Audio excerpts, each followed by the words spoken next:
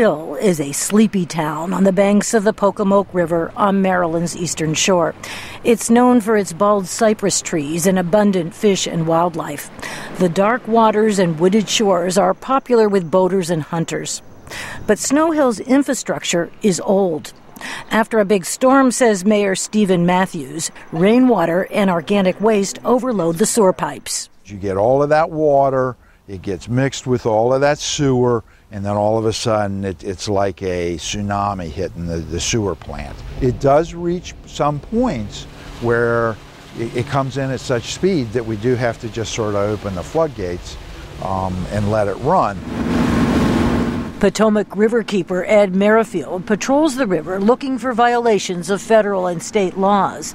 He says when pipes overflow with sewage and rainwater, it all ends up in the river. There's no other way to put it. You don't see the sewage directly, but you see everything that's still floating on top.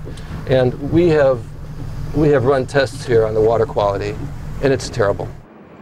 This pipe is among 53 that dump both sewage and rainwater into the Potomac River during an overflow event. The pipes belong to the D.C. Water and Sewer Authority. They serve 2 million people in Washington and the Maryland and Virginia suburbs. Because of a court decree ordering a fix to the problem, the authority is building a $2.5 billion tunnel system to manage stormwater and sewage. Moshin Sadiq is the authority's supervisor for environmental planning. He says the project will almost eliminate polluted overflow.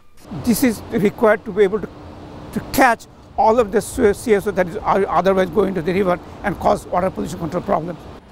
Meanwhile, many Americans are unaware that fertilizers from their lawns, oil from their cars, pet waste, and runoff from building sites are a problem. These move quickly over paved surfaces into storm drains and eventually into the bay. George Hawkins heads the Washington, D.C. Department of the Environment. He says this garden at a D.C. school is one way the city is working to curb runoff. Stormwater that's being absorbed into the ground here is not going into the stream or is not going into the storm sewer system. And when it does, it's filtered through these plants and these roots, so a lot of the pollutants have been removed.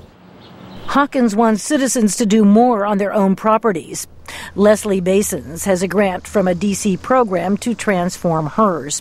She put in native plants that hold water in the ground, recycles dirty water from the roof, and has a porous sidewalk that allows water to seep into the ground rather than flow to the street.